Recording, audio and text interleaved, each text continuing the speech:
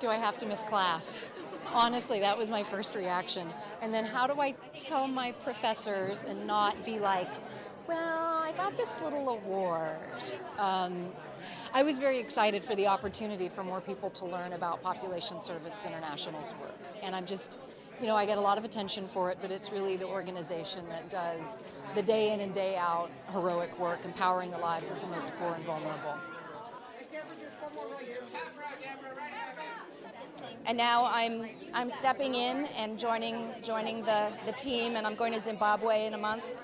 And I'm going to go on a training mission and go to orphanages and hospitals and meet with the Minister of Health and the ambassador from England.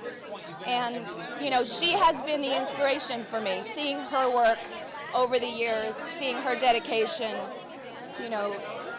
seeing that it's possible to be an actress and also to really be committed to a cause that means a lot to you.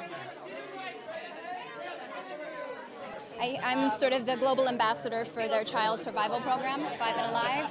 And although I've not met Ashley until this evening, I've obviously have followed all of the work that she's done over the last few years with Youth Aid. So I feel honored to, be part of a group that's celebrating her and all of her incredible work. Americans can do an awful lot to help ameliorate the conditions of the most poor in the world. Our dollars through the United States Agency for International Development make a real impact on the lives of the poor.